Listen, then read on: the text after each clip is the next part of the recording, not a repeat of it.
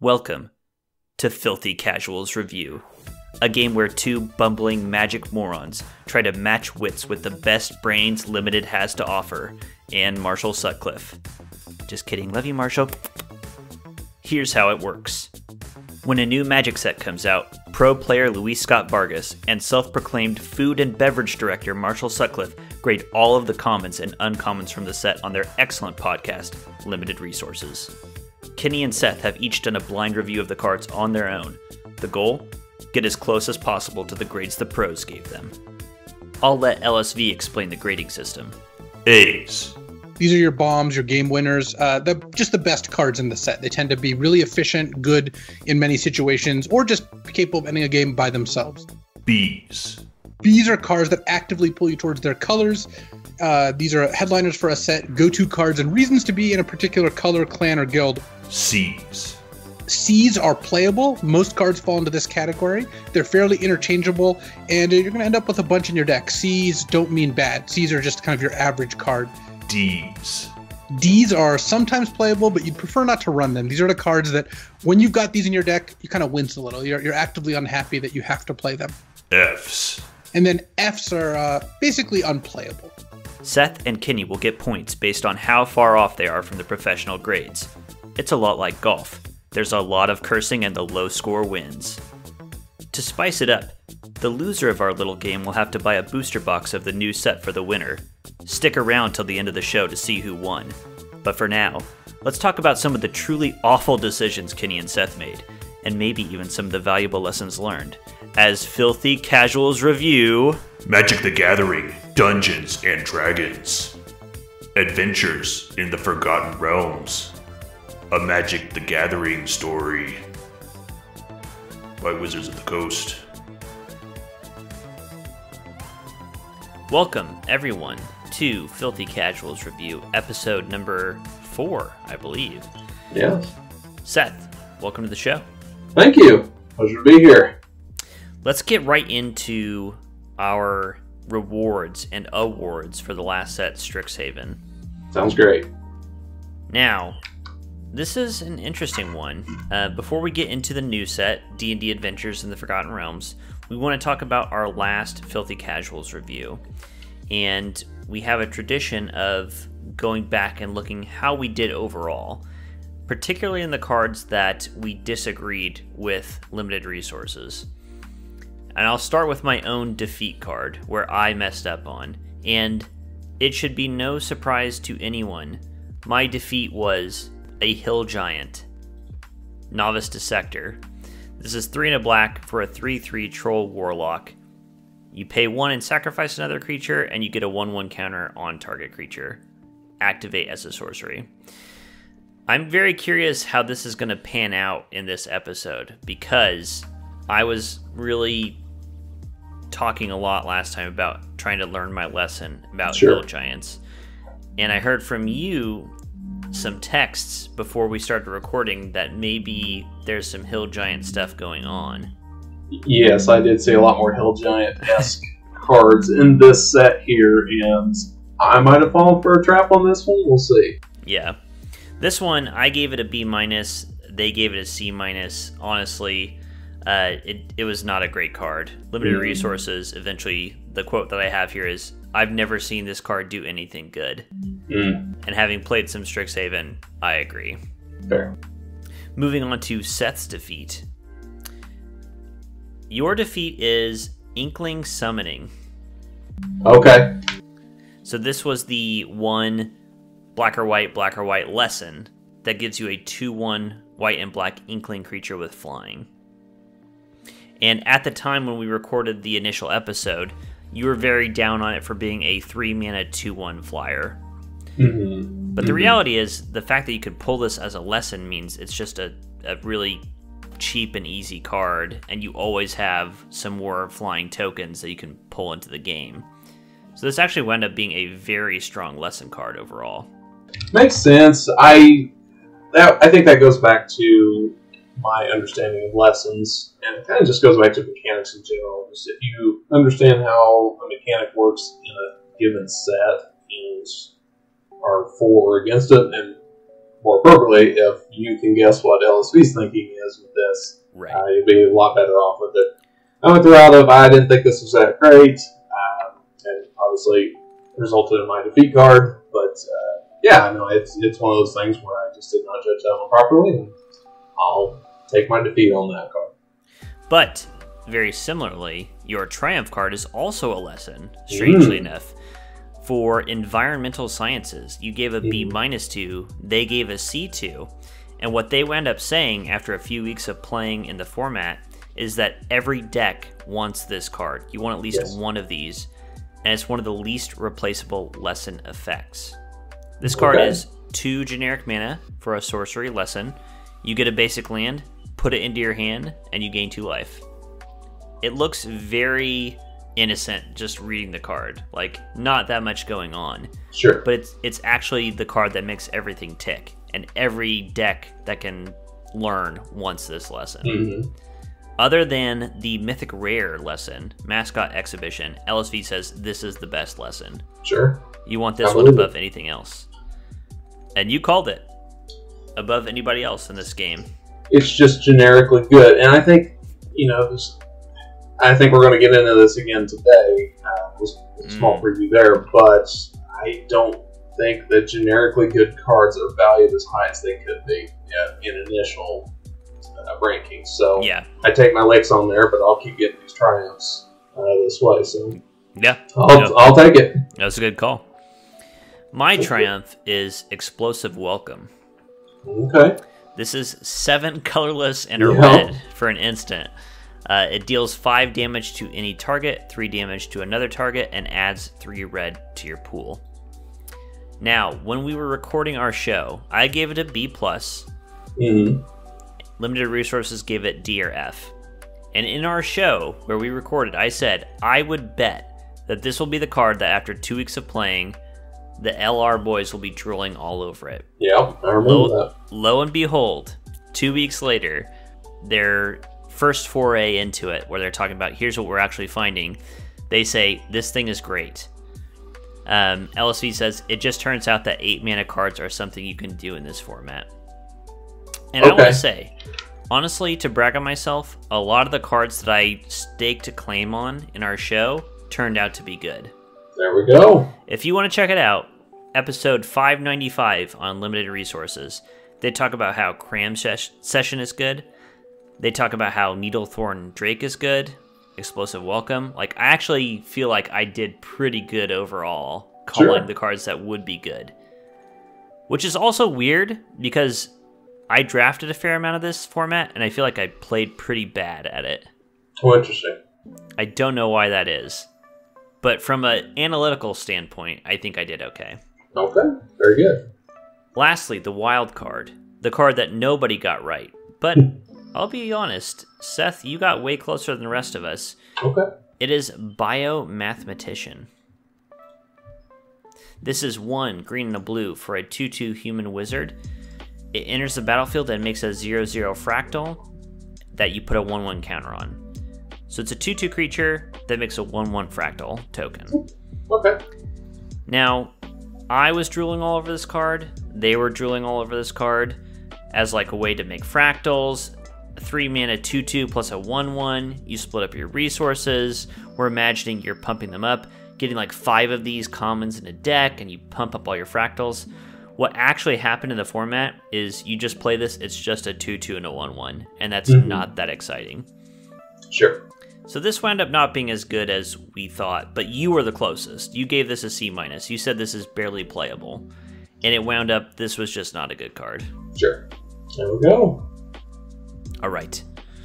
Let us move forward, though, into the new set, D&D Adventures in the Forgotten Realms. We're going to start, as usual, with the gold cards.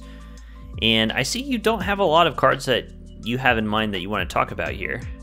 Nothing to talk about. I saw you wanted to talk about a few more cards, and I figured that I would chime in on those as well. Yeah, all these in general here. I mean, I think I have all but one. Yeah, all but one of them as built around cards. And they're all a B of some sort, minus a couple that we're actually about to talk about. So mine are very similar. I can say about the same thing for all of them, but it would be good to hear your discussion on what you think of these cards as well. For sure. So the two that I want to talk about, the first is Berwyn of Clan Undor. And this was very early in my review. This is a 4-mana 3/3 Sure. with some abilities. So I was like, Sounds okay, familiar. here we go, the Hill Giant test. Last time we talked, I said I want to look at Hill Giants and think, what would I put this at? Mm-hmm. And then Sure. dock it a few points from there. Sure. So this is a 2 white-black 3/3 legendary creature, Dwarf Cleric. When it comes into play, venture into the dungeon. So I guess we need to introduce this. If you haven't listened to it, we reviewed this a few episodes back, but basically when you venture into the dungeon, you begin this branching path through one of 3 dungeon cards. You get incremental advantage, and hopefully you complete it at the end and get some big reward. Berwyn also has, when it attacks, you return up to 1 creature card with mana value 3 or less from your graveyard to the battlefield if you've completed a dungeon. My thing about this card, it costs 4 mana, it's a 3/3. We already know Hill Giants I have struggled with historically. Comes into play in Ventures, which I think we should save talking about Venture more in depth later on. That's But fair. it's a pretty limited value. When it attacks, you get a creature that costs 3 or less into play if you've completed a dungeon. Mm-hmm. But my thing is, how good is a creature that costs 3 or less when you have a 4-mana 3/3 attacking? It doesn't have good attacks. Right. Like, you attack with a 4-mana 3/3 and it trades for 3-mana cards or 2-mana cards. Sure. I agree. And this is actually one of 2 that I, instead of in the B category, I ranked as a C+ myself. We both said C+, yeah. We did. I still call this a build around because I think it did focus on finding venturing cards. I think this may be a little stronger, but again, just to your point, a CMC 3 or less to get it back once you completed the dungeon, I think there's a lot of setup, and I think the payoff itself is kind of lackluster. Yeah. Oh, yeah. Good. I completed this dungeon. Now I have my 4-mana 3/3 that can get me a shitty creature on turn 8 or whatever. Yeah, I just don't think that's great. No, that doesn't seem super good to me. So we gave it a C+, they give it a B+. So we're a full grade off on that one. Full grade off there. Okay. The other card I wanted to talk about was Brunor Battlehammer. Okay. This is 2 red-white for a 5/3 legendary dwarf warrior. Each creature you control gets +2/+0 for each equipment attached to it, and you can pay 0 rather than the equip cost for the first equip ability that you activate each turn. Mm-hmm. I gave this a C+. LR gave it a B. You gave it a B as well. And everybody said, obviously, it's a build-around card. Yeah, absolutely. I think this is actually pretty good. I think I messed up on this one because equipment has sucked ass for basically the last 2 or 3 years at least. Sure. And every time I think equipment is good, it turns out not to be good. But there's actually a fair amount of equipment in this set, and it's not bad. There's a couple really good common equipments. In particular, +2 mace, a 2-mana, 3 to equip, +2/+2. This creature turns it into a +4/+2 to equip that costs 0, which is actually crazy. Yeah. Yeah, that is excellent. Were you looking at that when you graded this card? Or are you just like, I like the rate on this card? Well, it's a little bit of both. So we'll get into the +2 mace here in just a little bit. But after looking at... So I took the exact opposite approach. You looked at these first. I actually looked at these last. In retrospect, I probably should have looked at these first. Oh, the multicolors, you mean? The multicolors, yes. Yes, so after seeing all the equipments that were available, I really liked Bruno after that. So it was one of those things where, yeah, it had a stronger rating for me after looking at all the cards, but I could see where if you looked at this first, I wouldn't rank this one as highly because of previous knowledge of how poor the artifacts and equipment spells are in Magic in the past 2, 3, 5 years at this point. For sure. So I get what you're saying there. Now, neither of us took note of +2 mace. Should we talk about it, though, since we're just discussing it? Sure. While we're at it here, yeah, we can definitely talk about that one. So +2 mace is 1 and a white. It's an artifact equipment common. Equipped creature gets +2/+2. It's equipped 3. And I hate that. Yep. I really do, because everything's 2 about it. It's 2 for the mana cost, I know. +2 mace, +2/+2, and equip cost 3. It's very close to a very old card called Volshock Morningstar, which is 2 colorless mana, yeah, +2/+2, equip 2. It just kills me that this card is less isn't of that. a 2 card than that one was. Yeah. It is. So I just a little irksome, but Yeah. I'll let it slide. But on this one in particular, kind of going back to what you were saying, you were looking at multiplayer cards first. +2 mace was actually my first card that I looked at. Mm-hmm. And going back to artifacts and equipments, not very good over the past few years, so I give this one a D or an F. Not thinking about the context of everything out here. If I were to review this all over again, I definitely wouldn't be grading it at the D or F category. I'd probably still rank it as probably a C at this point. Which is what I gave it to, yeah. It is, yeah. So you ranked it as a C, I gave it a D or an F. LR gave this a C+. So I would have been closer in line, but that just goes to show you, like, the order in which you actually look at these cards actually does matter. So It does, yeah. It is important. I was thinking as well, if Volshock Morningstar were put into a modern Magic set, it would be super strong. I think everybody, like, the first set of basic equipment from Mirrodin were overtuned. Like, Bone Splitter is too good to put in a modern limited It set. is. It is. And Morningstar is the same way. Volshock Battle Gear is the same way. That's 3/3 +3/+3. Mm-hmm. This one's very close to Volshock Morningstar, and I think that's why I gave it a little bit of a bump. 3 to equip is a lot, but that's a lot of stats to be giving a creature. It is. It really is.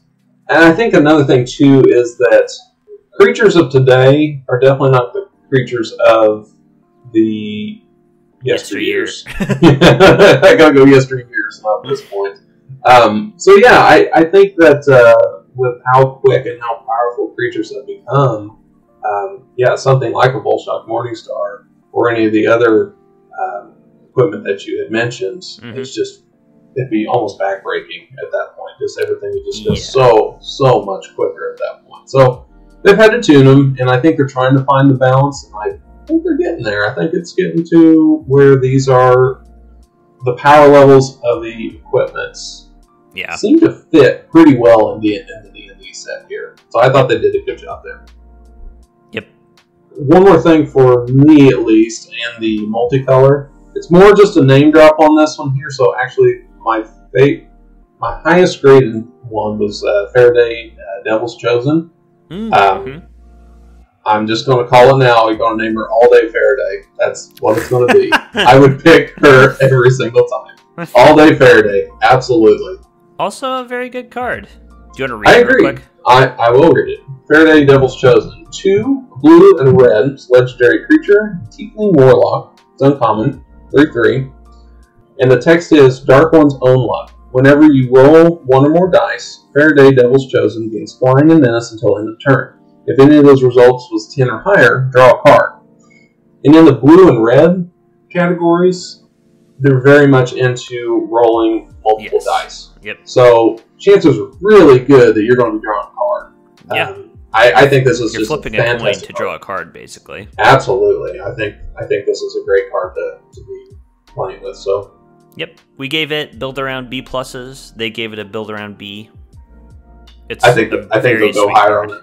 Yeah. Mm-hmm. Okay, that's all I have for multicolor myself. All right. Jumping down into white again, I'm going to talk about Cleric class. And this is one of my big overarching themes for my review of this set. There is a cycle of cards in each color, and there are rares even as well in multicolor for different D&D classes. These are enchantments that they come into play with some inherent ability, and then you can level them up and get additional abilities. I highly, highly underrated them as far as LR's grade. So for Cleric class, I gave it a D or F. They gave it a B, and you gave it a B. Yes.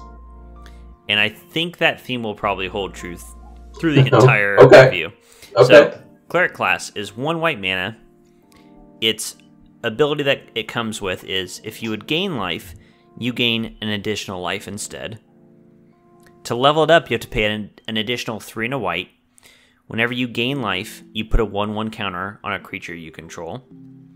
And then to get to level 3, it's an additional 4 and a white. When it becomes level 3, you get a creature card back from your graveyard to the battlefield, and you gain life equal to its toughness. So, let me say my overall thoughts here. Okay. And I'll probably bring them up more as we talk about this, but these classes are so mana intensive. So you play 1 white for an enchantment, and it just adds a little extra life to your pool. That definitely would not be worth it. Then you have to pay another 4. So at this point, and this is what I can't get over, at this point you have paid 5 mana into this card, and you have gotten nothing basically. Now you need to be gaining life, and now you're going to be getting some advantage. It seems very, very slow to me. And I guess the question is, how slow is this format? How many turns do we expect an average game to go? Because at this point, you've paid 1 white and then 3 and a white, and nothing has happened. Sure. So I think it's pretty nuts. I mean, Marshall is the biggest proponent of, well, I should say he is the biggest detractor of cards that you put mana into that don't inherently do anything by themselves. Okay, yeah. And this seems like a prime example of a card that just doesn't do anything for a long, long time. But they consistently rate these cards as being pretty powerful. When you looked at the classes, did you consistently say they were pretty good? I had to, initially, no, I didn't. But I misunderstood what the classes did. I actually had to read into those. I was under the initial impression that once you got to level 2, you would lose level 1, and then depending on what the card did. So say you're at level 2, you're at level 3, you lose the abilities of levels 1 and 2. And you actually get all of them at the same time. It just adds those abilities. It does. So I thought that was powerful, and maybe that was me swinging the pendulum a little too far. I kind of worked in my favor in this point here. I didn't have this as a build around versus LR, who said this is a build around B. In retrospect, yeah, this would definitely be a build around, so I missed on that part of it. But like if you're not gaining life, this isn't very good. Exactly. Yeah, this would definitely be wasted space in your deck if you don't have a dedicated life gain. So. I probably swing a little too far on the pendulum. Again, like I said, it worked in my favor this time, but overall I do like the classes, and I really like how the mechanic works. I think that definitely fits into the D&D theme. I think it's very cool. But beyond that, this one here, it definitely has to be built around, or else it's just not going to work very well. And I understand your lower grade of this one in particular. Be very curious to see what these other classes will be bringing us here. I agree. I wonder if these classes are going to feel a bit like the runes from Kaldheim. They seem good and free, and there's a rotation of them for every color, but it just seems like just too much work for not enough payoff. But I think in this set they might actually work because there are a lot of bad cards in this set. I'm going to say right now, a lot of bad cards. I would agree with that. I felt I was being a little harsh on some of these cards, and I actually bumped up the grades. I'm like, I don't think there's going to be How can there be this many Ds and Fs? Yeah, so that's going to shoot me in the foot there by being a little too nice, actually. I eventually got very aggressive with my Ds and Fs, and I'm glad I did. Because I was these seem bad. How can there be this many bad cards, though? Yeah, it seems like the power is within a few cards, that's for sure. Yeah. Let's go to your next card in white. Which one do you want to talk about? Let's talk about Monk of the Open Hand. Mm-hmm. And this one here, I actually really liked. Mm-hmm. I gave it a B minus. You actually gave it a D or an F, so there's a big difference between us on this one. And, yes. LR was a little bit closer to you in giving it a C minus. So let me read the card here. I'll kind of give my explanations to why I gave this a good grade on this one. So Monk of the Open Hand is white mana. It's an uncommon. It is a 1/1 elf monk creature. And the text says, Flurry of Blows. Whenever you cast your second spell each turn, put a +1/+1 counter on Monk of the Open Hand. This is recency bias for me. I actually think this one would have fit much better in, and it actually is a very close card to the Lumimancer. I can't remember the exact card on that one, but it's very similar to that one. And I gave that one a high grade as well, so I'm consistent at least. But I think that, to your point you said earlier, I think this is a little bit slower set. And it's going to be harder to get those second spells each turn. I still think that this can be okay. I wouldn't give it the D or F per se, but I can definitely see that where it's like C minus, just like filler. I wouldn't be actively going towards it in retrospect with it after seeing. Again, this is probably the, I think, 15th card that I looked at overall. So when I saw this, I'm like, ooh, that's a nice quick white spell that can get in for some damage. Get pumped up. Yeah. And yeah. So I thought, yeah, that has some merit. So I gave it the B minus. Retrospect, I'd probably still go with like C plus, honestly. Yeah. But yeah, I was a little high on this one because this was early on. It's definitely stronger than Lumimancer, which was it's an 0/1 that when you play a instant or sorcery, it gets +2/+2. This is better than that, which is kind of weird. Like this card should have been what Lumimancer was in Limited. I agree. Like it would have made more sense in Strixhaven. But yeah, this particular card, I just look at it as a 1-mana 1/1 that is completely whatever. I don't see, like, you might put one extra counter on this card over the course of a game, and that just does not seem nearly good enough to me, which is why I gave it a D or F. That's very fair. I totally understand that. And LSV even said in their review, this set doesn't have a double spell theme. Like, this is the only card that references casting more than one spell a turn. So, I mean, what are you doing playing this card? Like, white-blue is like the venture mechanic deck, so... Yeah. It just doesn't quite fit. Yeah, so that actually, you touched on a really good subject. I actually mentioned this in a card in green that we'll be talking about here later, but I think there's a lot of cards that have kind of identity crises. Yes. Within its own colors or even the card itself. And this is a good example here where it's doesn't really fit anywhere. So it's interesting for sure. Yeah. I want to talk about Potion of Healing. Okay. This is 1 and a white for an artifact. When it enters the battlefield, draw a card, pay a white and sacrifice it. You gain 3 life. Okay. So I gave this a D or an F. You gave it a C. They gave it a build around C minus.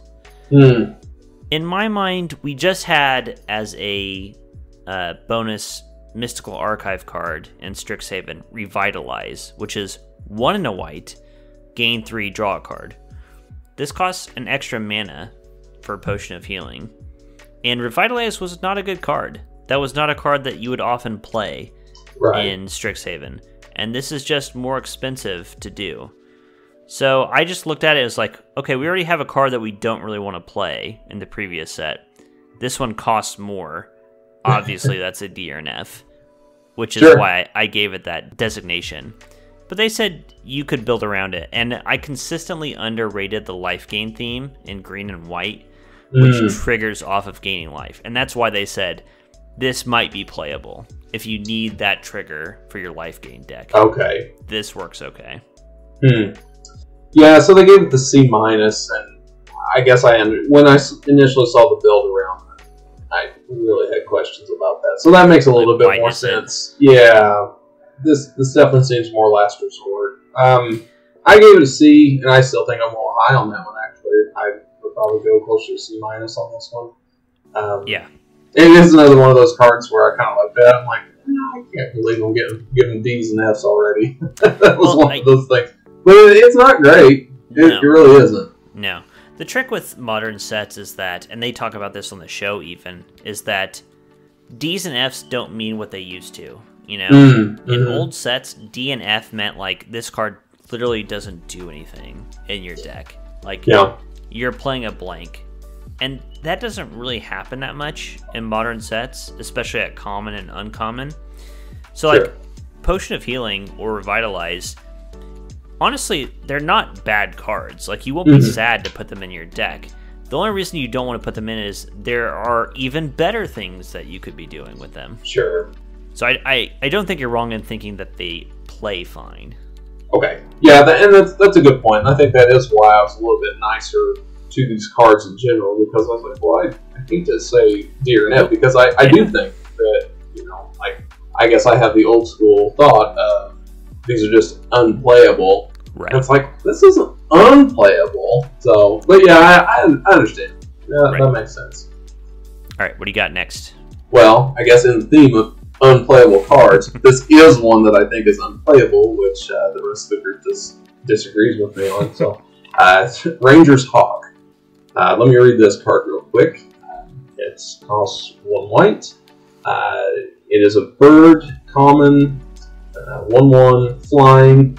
You pay 3, you tap it, and you tap another untapped creature you control, and then you can venture into the dungeon. Activate only as a sorcery.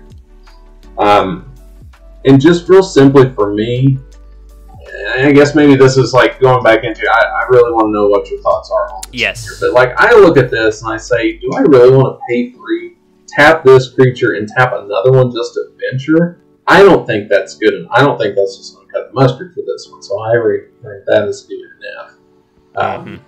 You rank this as a C minus, so you're saying it's barely playable. Yeah, you're not far off.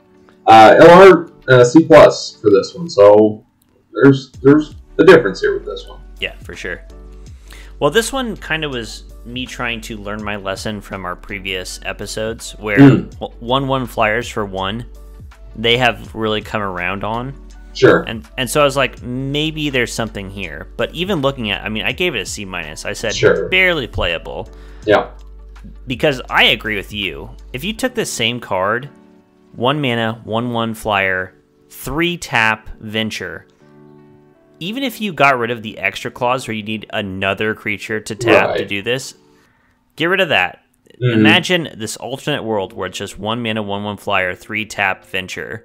That's a lot of mana to do something that's not that exciting. Exactly. So this is a good time to talk about venture and how we think about it. Sure. Okay.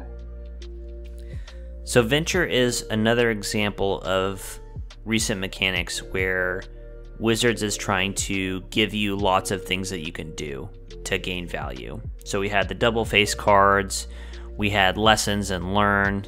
We've had this pattern recently of you always have something to do with your mana and evening out your draws. And venturing into the dungeon seems similar. It seems like more of that, where you always have something that you're getting a little bit of an advantage.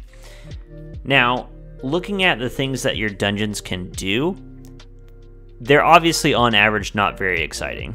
Sure. You're talking about like scrying 1, drawing a card, making a 1/1 goblin, that kind of thing. And then eventually it will pay off. So I was trying to come up with a heuristic of, on average, what is venture worth? Okay, well that's interesting. And in my head, basically, when I was grading these cards, I replaced venture with scry 2. It's not as good as drawing a card. I'd rather draw a card than scry 2. Okay. But scry 2 is pretty nice. And so that's basically what I did with these cards. Okay. So I imagine Ranger's Hawk as a 1 white mana, 1/1 flyer that for 3 tap and tap another creature you scry 2, which is not very good. Sure. But I was also thinking it's a 1/1 flyer, which they have come around to like. So I gave it a little bump. I think I basically started it where you were at, D or F. But I was like, they kind of like these cards now. Little bump. They do. And with the amount of equipment that is in this set here, right. I can definitely see a world where this is a little bit better. So how did you go about thinking about dungeons and venturing? Dungeons for me, I didn't really have a set bar per se, like using this Scry 2 as the level there. So I was more trying to think, okay, is this something that I would actively want to do, or like, is there efficiency? Because I guess just a little bit of background on my playstyle, I really enjoy those incremental advantages. So I play, like Jund is a classic example. That's one of my favorites style of decks. So any chance I can get just a little bit of advantage and squeeze out just a little bit more, so like a 2-for-1 is great. Just getting those incremental advantages over your opponent to be able to win the game. Really like that. So I'll look at that to see what's the mana cost, or what do I have to do in order to actually get to this kind of thing. And I just kind of weigh out the balance. Again, not really having like a standardized payoff per se by venturing, but I just look at like what kind of costs are associated to get it, and then I just make my judgment based off that. Gotcha. So it's very kind of ticky-tacky kind of science there with that, but more card by card. It is. I try to judge just based on the card itself, and yeah, like Ranger's Hawk is a great example of something I would not do, and so that's why I gave it the D or F. I do not think I would play this card. If I gave it a grade for my play rate, I would give it a D or F. I'm not going to draft this card. That's fair. That's fair. Yeah, even seeing LR's rating with C+, I don't know how much that moves the needle for me, in all honesty. I really don't. I don't think so. I mean, I have not been a big fan of white-black for recent sets, but I know the white-black is one of the delving venturing sets, so maybe this one will change my mind. Maybe this will be a better version. I know at time of recording, it's July 12th. LSV's first draft is on YouTube, and he went for a white-black venturing deck. Okay. And it worked out pretty well. Okay, very good. Who knows? Who knows? Time will tell. All right. Let's move on, though, to blue, where I see we both have a comment on a card called Fly. Very simply, Fly. Yes. Yeah. 1 blue mana, an enchantment aura.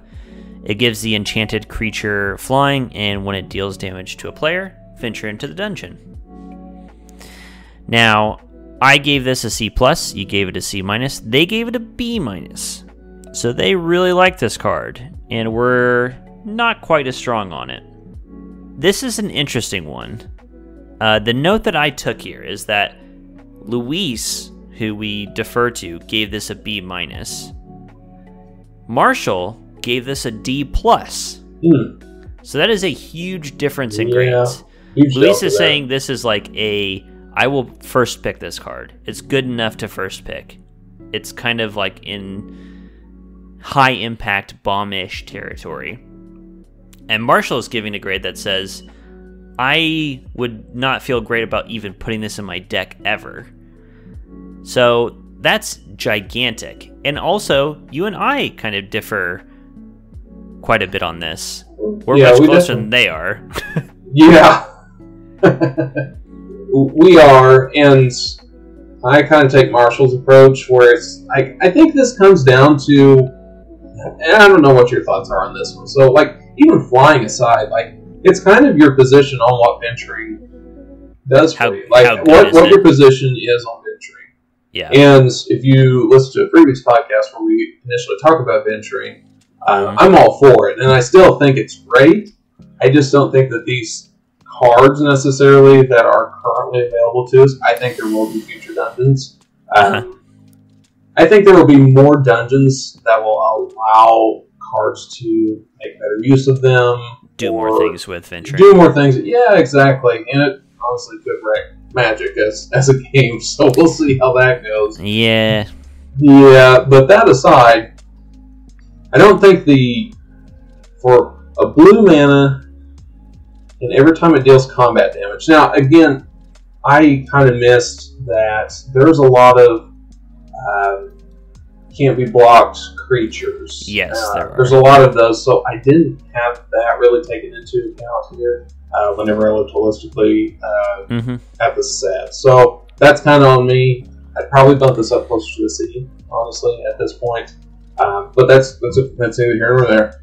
I don't think Venture is going to do that much for you to where I would want to actively pick this card over maybe some choice uncommons or maybe some rares instead. So while I don't agree with the B minus, I don't really agree with the D plus either. I am, and my grade reflects that somewhere in the middle. You're in between. Yeah. I think it's interesting. Like Marshall's whole stance, he tends to be a very conservative player, and from his perspective, it's like, what's your play pattern with this? You play a 1 or 2 mana creature, you put fly on it, and you start attacking. If they have any removal spell, you get 2 for 1. Sure. That's why he just gives it a D. He's like, it's just too risky.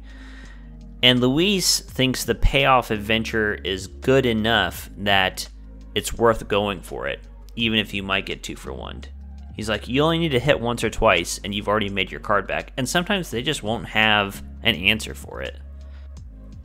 Kind of risk versus reward. Yes. Yeah. This is a weird card. It's kind of like Curiosity, the enchantment that lets you put it on a card and or a creature, and when it hits them, you draw a card. But this gives them the evasion. It gives them flying, but you're not getting a full card back when you do it. So it's a really weird card to try to evaluate. I mean, it's very appropriate that this card is so swingy between them, because this could be one of the best cards in the set, or it could be nothing. Like, it really could go either way. Yeah, it truly depends on how strong Venturing is. Yeah. It really does. My suspicion is kind of that the last few sets, the double face cards, the lesson and learn, like, I think it's going to be good, because that's what they've been doing recently. Yeah, like, I agree. This whole incremental advantage thing has been very big, so I think it's going to go up rather than down. I would agree with that. I think that's a very fair assessment. All right, but speaking of hitting your opponents and getting some card advantage, I see you have another card selected here. Yeah, it's actually, I just thought this would be a really good example. Is Guild Thief. It's 1 in a blue. It's an Orc Rogue. It's an uncommon. It's a 1/1.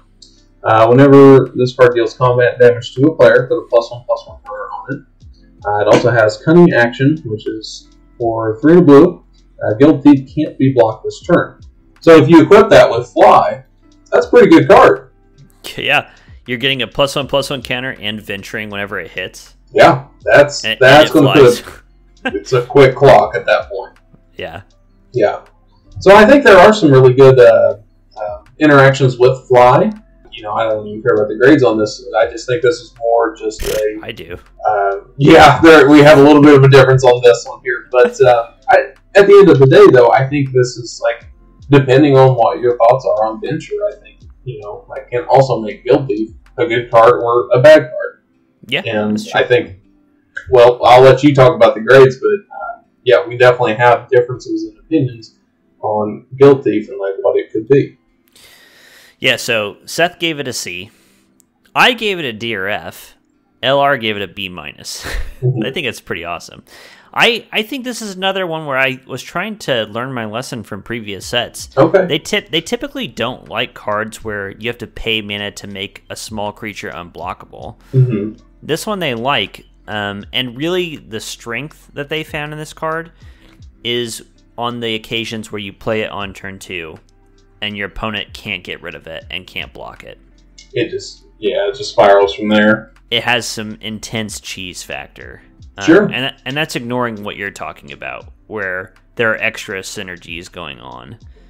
And then later, you know, let's say you played on turn 2, they can't block it on turn 3, you put a couple counters on it, and now all of a sudden you're attacking, and you can pay 4 to make it unblockable as a 4/4 that's getting bigger every turn. That's mostly what they gave it a good grade for. It's just the cheese potential. Okay, that's fair. But, I mean, you're right. Besides that, there are a lot of combos with it. And I don't know. I basically looked at a 2-mana 1/1, and I was like, are you kidding me? Yeah. No, that's true. The thing is, like, if you don't get this on turn 2, it's not a very good card. You don't want to say this on turn 5 or 6 at all. No. Now you have a 2-mana 1/1 that doesn't do anything. Mm-hmm. Or will take multiple turns in your entire mana pool to grow a little bit. So it really is the cheese potential, which I typically don't like cheese cards. Yeah. Doesn't mean they can't be good, but I'm thinking about, that's why I don't like aggro decks in general, is because you're trying to get the perfect draw that will just kill your opponent by turn 6, you know? Mm-hmm. And if something goes wrong, you don't have cards that will do anything about it. Sure. But I don't know. Maybe this is going to get there. It could. I think it can truly go either way. I took the safe road. I went right down the middle. Yeah. I would venture to guess either this is maybe your defeat or victory card. This could definitely be one of them. I agree. That's what I was thinking too. Yep. All right, next up, in blue, Power of Persuasion. Yeah. This is 2 into blue, a sorcery, a new mechanic that we have not discussed yet. No. Choose target creature an opponent controls, then roll a d20, 20-sided dice. If you get a 1 through a 9, you bounce it to their hand. If you get a 10 to 19, you put it on top or bottom of their library, their choice.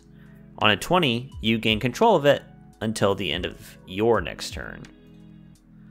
I gave this a C+, you gave it a B-, they gave it a D or an F. One thing they talk about on their show quite frequently is when you see a card that looks kind of weird or kind of janky or kind of bad, but you see it's an uncommon, you need to take a minute and think about it, because maybe they moved it to uncommon because it's better than it looks, actually. So I looked at this card and I was like, I don't totally see it, but it's uncommon, so maybe it's better than it looks. Sure. So I bumped it up to a C+, and they said just don't play it. The thing that was interesting to me in hearing Luis and Marshall's conversation about this card is that with these roll a d20s, they come in kind of 2 different varieties. One variety is it's like a coin flip. 1 to 9, you get a minor effect. 10 to 20, you get a great effect. And then there's another variety like this one where it's the same thing, but if you roll exactly a 20 on a 20-sided dice, you get an amazing effect. Right. But they pointed out that rolling the 20 on this card is actually worse than the 10 to 19. It's funny because that's actually my least favorite mode of this one. Yeah, it sucks. Yeah. You gain control of it on your turn as a sorcery. You don't get to attack with their creature. It doesn't have haste. So you sit there. Next turn you get 1 attack, and then they get their creature back for free. That's worse than just giving it back to them on top or bottom of their library. Yeah. So it's a really weird card.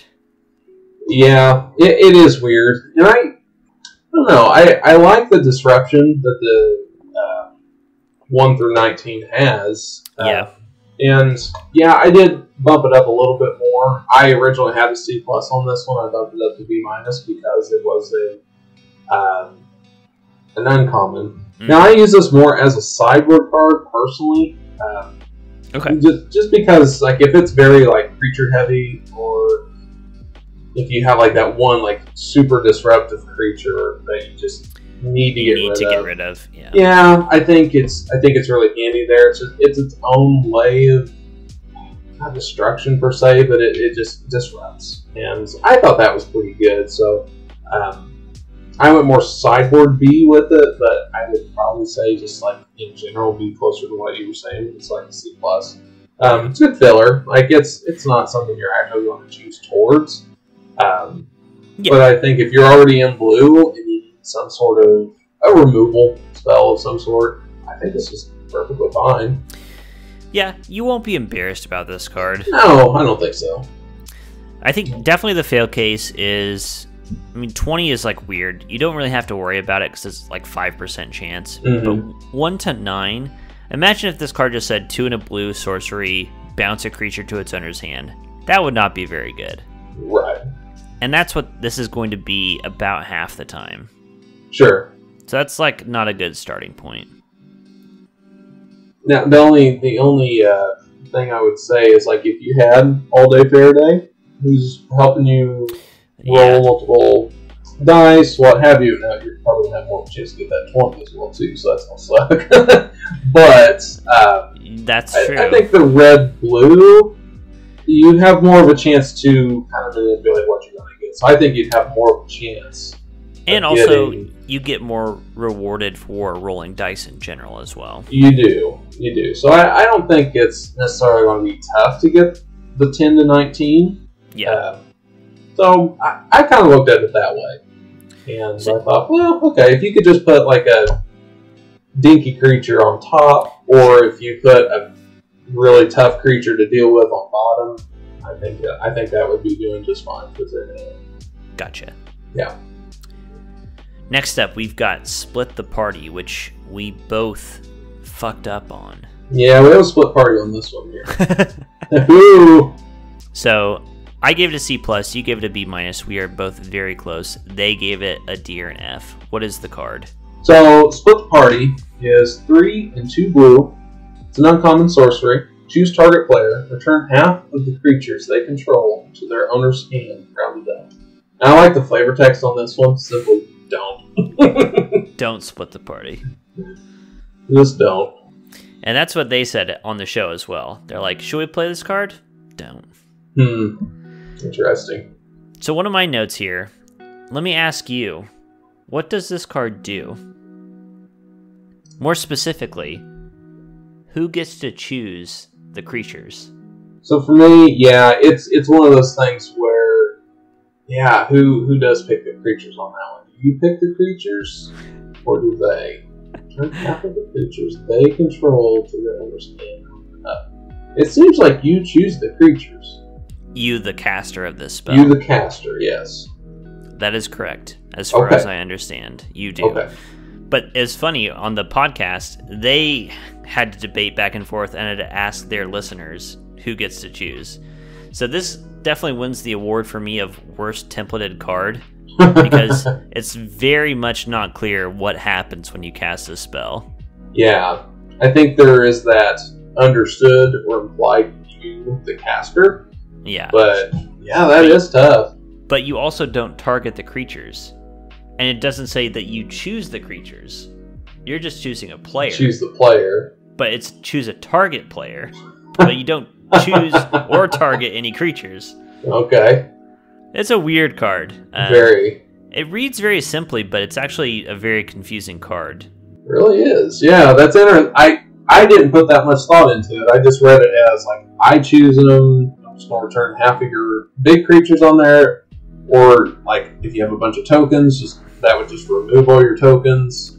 I did the same thing. I assumed that you pick. But yeah, they started reading it, and Marshall was like, oh, this sucks, like, because you don't get to choose. And Luis was like, do you, though? Interesting. I'm really curious what that's going to end up being. So, from what I understand from the listeners of their show, who are pretty on the ball, they seem to think you, the caster of Split the Party, get to pick the cards. Now, they eventually understood that, and even with that information, they still said D or F. Interesting. So, imagine a board with 4 creatures. You're paying 5 mana to bounce 2 creatures. How good is that? Yeah. Not that good. No, it's not.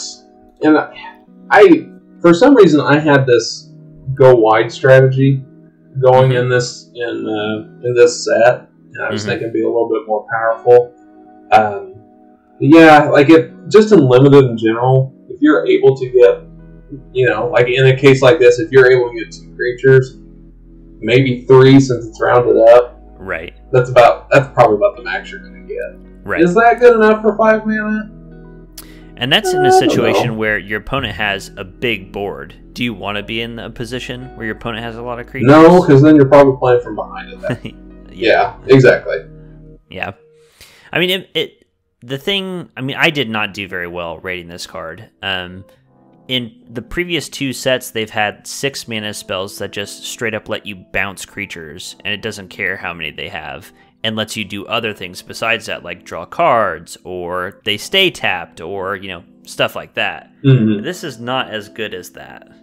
Yeah, that's fair. I would agree with that. So, just a weird card overall. It is. Very weird. All right, what do you got up next? Okay, well, we're going to go to the next card alphabetically. These are probably my 2 biggest misses compared to LR here. So the next one here is Sudden Insight. Mm-hmm. And Sudden Insight is 4 colorless and 2 blue. It's an uncommon instant. Draw a card for each different mana value among non-land cards in your graveyard. I gave this a B, and both you and LR gave this a D or an F. My thought on this one here is, it's a later, mid-range control card, later control, you got, 6 mana, no problem. It's an instant into your turn. I'm sure you're going to have some creatures, instant sorceries in your deck, in your graveyard, and you can easily draw 3, I would think 3 to 5 cards later in the game for this. So I look at that and I'm like, yeah, I could play that. I think my grade is a little high for what it could have been, or looking back at it now, but I'm still probably going to say B- at that point. I don't know if I would act, well, now I'm already talking myself down with this. Yeah. Here, but I don't know if I necessarily pick this over some mediocre rares or anything like that, so probably closer to a C+, but I wouldn't just outright not play this one. I don't know. Am I just missing something here? Well, let me ask you this. Okay. In a modern limited set, what would you give a 5 mana draw 3? In a modern set? A modern limited set. I'm not saying a modern set, but okay. In a set like the ones we're talking about. 5 mana draw 3, what would you give that card? I would like that card. I would give that one probably a B- at that point. So this is worse than that, because it's an extra mana, but not necessarily an extra card That's at that fair. point. That's fair. So that brings it down a little bit. I mean, what would you ideally, imagine you're designing a card, and you want it to be a B, a first pickable card, 6 mana. How many cards should that draw you? I would say, for me, at that point, probably 4. I'd say 4 or 5, somewhere in between there. Yeah. And this doesn't necessarily do that. It reminds me a lot of the last set, Golden Ratio. Do you remember that card? Oh, yes, I do. That was 1 green blue, draw a card for each different power among creatures you control. And it was a very similar thing of in your head, you're like, oh my god, this could draw me so many cards. Yeah. But there are situations where you would cast this and it would draw you 2 cards. That's fair. Or 1 card. It's just too situational. And at that point, you'd just rather have a 3 mana draw 2. Something more consistent. Right. Yeah, This card that's is fair. this card, and this is another good lesson that we can learn here. I think you need to look at these draw cards and say, is this better or worse than Divination? Yeah, that's a good point. Because this does eat up your entire turn as well. It does. Yeah, it's an upside play. If you feel if you're salivating at the idea of drawing 6 cards for 6 mana, that sounds great. But if you're looking at it I think a lot of times I'm going to draw 2 to 3 cards for 6 mana, that's not worth it. Yeah. So you talk about as well, in modern sets, there's just not as many turns where you have nothing to do. This is true. There's always something to do. You always have cards in hand. You've in Strixhaven, you're just constantly being refueled by lessons, so you never had to really worry about things. Mm-hmm. In Call Time, you were using Foretell to constantly have more cards going on. Yeah. So, and here you're gonna have dungeons. You're not gonna run out of things to do, and 6 mana instant draw cards that do nothing else suffer when that's the case. That's interesting. So does Divination even have a place in today's Limited? If you print it, I think if you put straight up Divination in this set, it would not look very good. They do have a card in blue. I can't remember which card it is. Maybe it is Wizard class, actually. It is, yeah. So real quick, let me read this card. Yeah. Wizard class is a single blue for an enchantment class. Level 1, you have no maximum hand size. Whatever, who gives a shit? Yeah. You pay 3 more mana, you draw 2 cards. There's your divination. Mm-hmm. And then level 3, you pay 5 mana. Whenever you draw a card, put a 1/1 counter on target creature you control. So every turn, you're putting at least 1 counter on creatures you control. Right. So this is very similar to divination. It just does a lot more. Yes, it does. So you really like this card. I love this one. You gave us an A-. I gave it a C. I just want to say real quick, I sucked ass on the class cards. I did so bad on them. They gave it a B. I was pretty far off on this, but you really like this card. I love this one. Absolutely love it. You get to draw cards, and then at the very end, you make your own. I don't know if people will remember Consecrated Sphinx. Mm-hmm. You make your own Consecrated Sphinx, essentially, at that point. Yeah. With no maximum hand size, you can just draw cards all day long. And I think this is an excellent, excellent card. Yeah, I think this is very worthy of an A- here. Here's my thing about the classes. Okay. And why I graded them poorly compared to LR. It's so much mana. Like, it is. This is 4 mana to draw 2 cards, and then another 5 mana, and then you have to get to your next turn, and then you start putting counters on creatures. That's fair. That's fair. My only counter to that is when we went over to Kaldheim, and we had what was the mechanic where you would cast it for less and have it face down? Foretell. This reminds me a lot of Foretell, and they tended to like Foretell. Yeah, I true. kind of associated this with Foretell. You pay the 1 blue and you don't care, and eventually you have a random time where you have 3 mana available. You draw your cards. Correct. You have a random turn where you have 5 mana available late in the game. You get this bonus. That was my thought with this one. It's something to do, and that actually kind of goes back to what you were saying about the previous card that we were talking about with the sudden insight. Right. You know, there's really not much place for sudden insight if you already have a wizard class that A is already doing that technically more efficiently. And much more. Yeah, exactly. And, you know, we can pay this at any time. So if there's like something I'm wanting to do, I might as well just dump more mana into this wizard class. Right. Yeah. No, that's a good point. Well, you nailed that one. I definitely did not. I still think they could be higher on it, actually. Well, speaking of going higher, let's talk about dragons. Ooh, okay. There's a cycle of uncommons for each color of chromatic dragons. Now, I have not seen your grades for the other ones. I'm looking at Black Dragon right now. Mm-hmm. We both gave it C+. Yep. We are an entire letter grade behind LR that gave it a B+. Mm. So let me read the card. Black Dragon is a 7 mana, 5 and 2 black creature dragon, 4/4 flying. It has Acid Breath. When it comes into play, target creature gets -3/-3 until end of turn. So how do you feel like you did on the dragon cycle? This is a cycle of dragons that cost either 6 or 7 mana for 4/4 flyers that have various effects when they come into play or attack. Yeah, I had in my personal notes, I thought Black Dragon was the weakest of them. I was kind of lackluster on them, and I thought the blue and the black dragons were probably my least favorites of the sets, and I graded them accordingly with C+. The rest of them, I believe I gave B- to. I'm actually really surprised to see a B+ on this one. You consistently did better on the dragons than I did. Were you just not impressed with them overall? What did you not like that? I personally, I'm with you. I don't like that this cost 7 mana before. Yeah, exactly. You hit it on the head. I was low on all of them compared to LR because, I mean, we're coming off of a couple reviews ago. We did Cons of Tarkir. Mm-hmm. No. Sorry. We did Fate Reforged. Fate Reforged, okay. And they had a cycle of dragons that cost 6 or 7 mana for 4/4 flying dragons.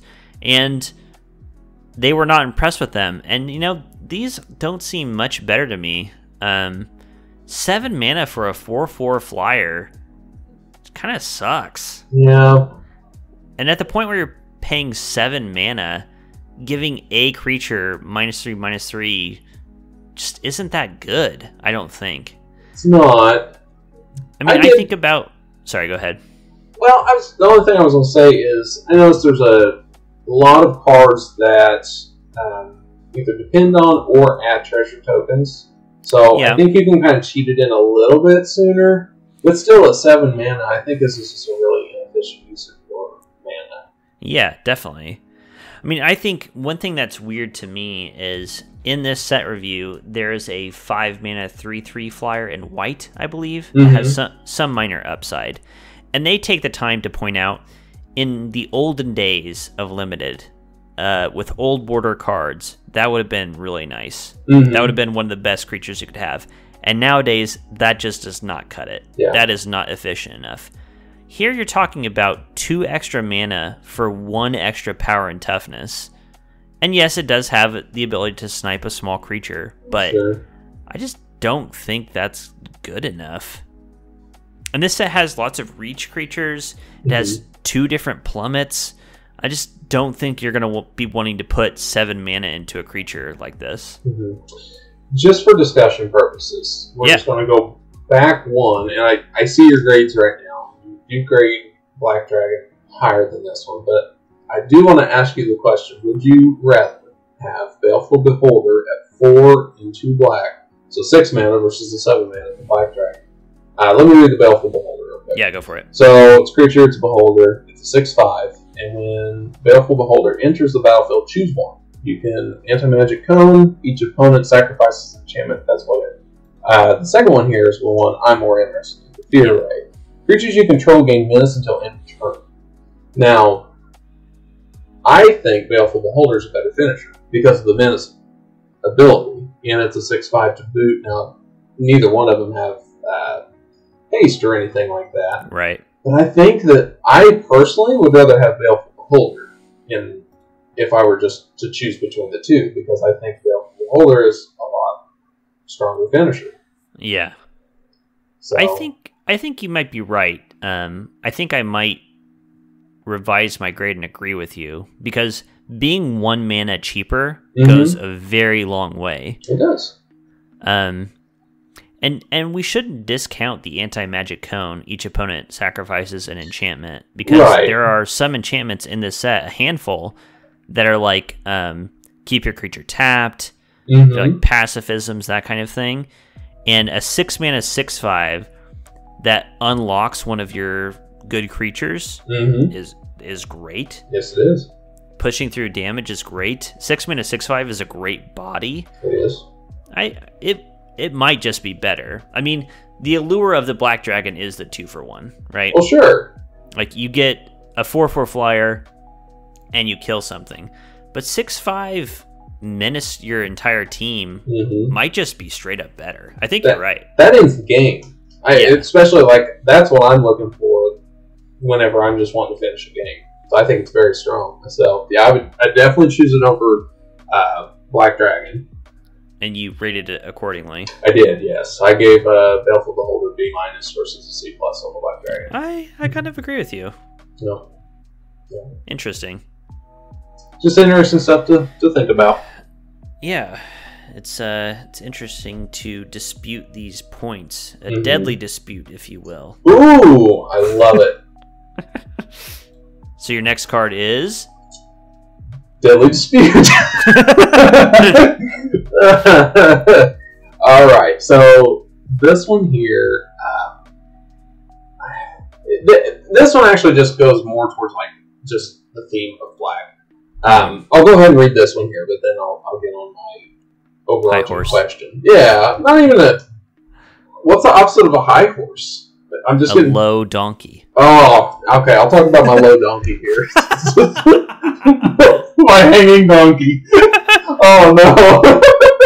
I'm gonna get in trouble for this one. Okay. Anyways, 1 of the black. It's an instant. As an additional cost to cast a spell, sacrifice an artifact or creature. Draw 2 cards and create a treasure token. I think that sounds pretty good. I gave it a C+. I mean, I'm not gonna go out of my way to pick it or anything, but C+. You gave it a C-. LR gave us a D or an F. just like my overarching question is like, am I just missing something with black? Because I thought it was one of the stronger sets. I only have one DRF in here, and like, oh yeah, there's a lot of DRFs. Yeah, they're throwing DNFs out like it's beads and Mardi Gras. I don't get it, but not the professional either. So this was I went way out on a limb in this entire set. I also gave out a lot of D's or F's. Like, looking at this section, your grades versus mine, I have a lot more D's or F's than you do. Yeah. And I was very nervous about putting them out there because I was like, am I missing something? Because these cards don't seem very good. Yeah. The issue with this card is you pay 2 mana and sacrifice something. So you're paying 2 cards and you're getting back 2 cards and a treasure. So at the end of this deal where you paid 2 mana, you're up a treasure token. Sure. So would you pay a mana for a treasure and a card?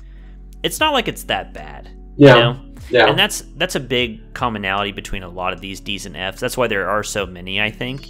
Sure. They're not bad. You will not play these cards and lose because you played them.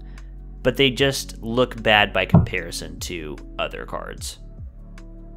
Yeah. No, that's very fair. And yeah, it just, I know, like, I look at these cards and yeah, to your point, it's like, it doesn't seem like it's that bad, so I don't want to go with the D or F. So that's usually like the first thing I'll mark out. Like, whenever I look at a card, my first question is this a D or an F or something else?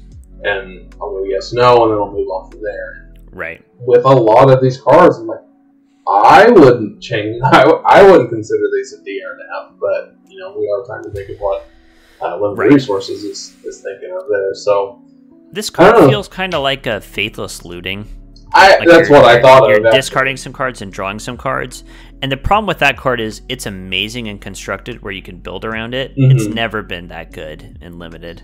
Yeah, and that's true. And I think I overvalued the treasure token as well because that allows you to be more multicolored at that point. So if if you're like I thought black-red was like a really good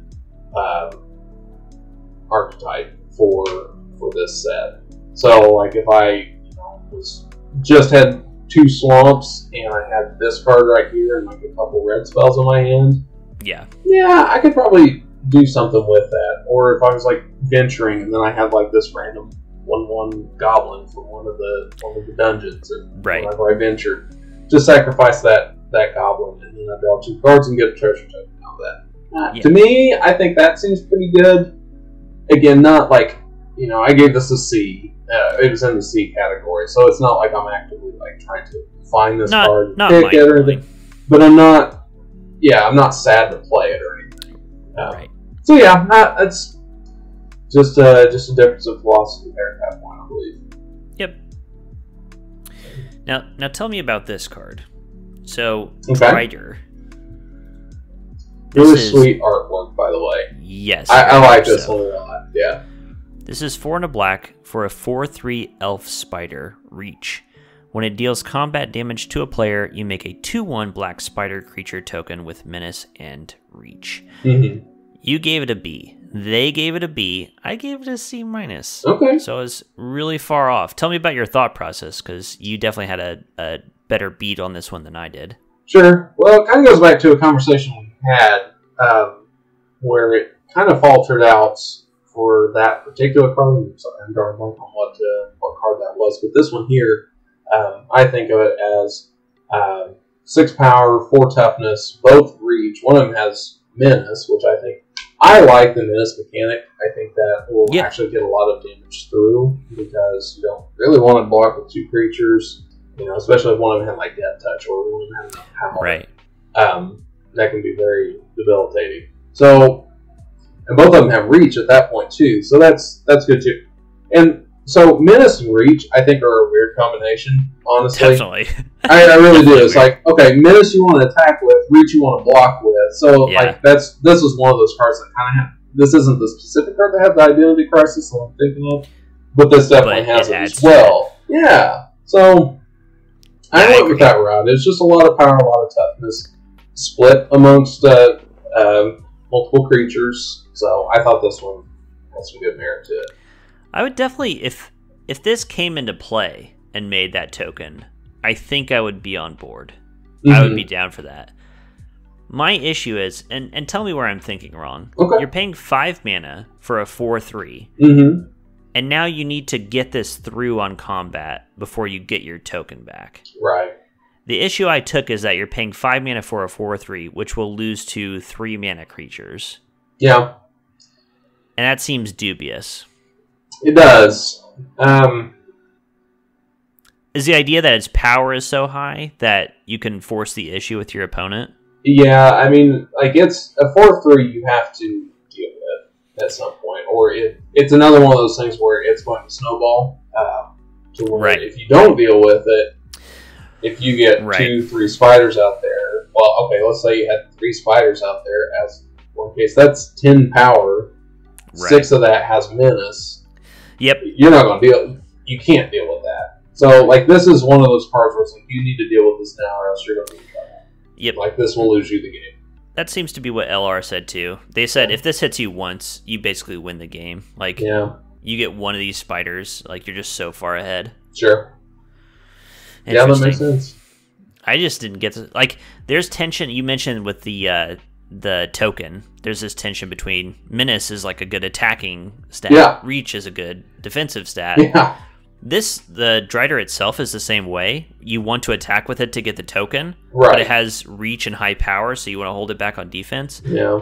I think it just makes it a very like flexible card. It's like a sweet defensive card and a sweet offensive card. Just depends on what you need at the time. Exactly. I mean, if you give this thing vigilance, holy shit, this thing's awesome. Yeah, then you'd be rocking. Yeah, exactly. All right, what do you think about going to red? Let's go to red. You don't have a lot of notes down here. I don't actually. Just little notes here and there. Here and there. Yeah. Well, let's go to one that we both have notes on. Oh my god, this fucking card. I'm going to Hoarding Ogre. Okay. So this is the one. Yep. This is the one that I asked, is this a trap? I'm pissed off.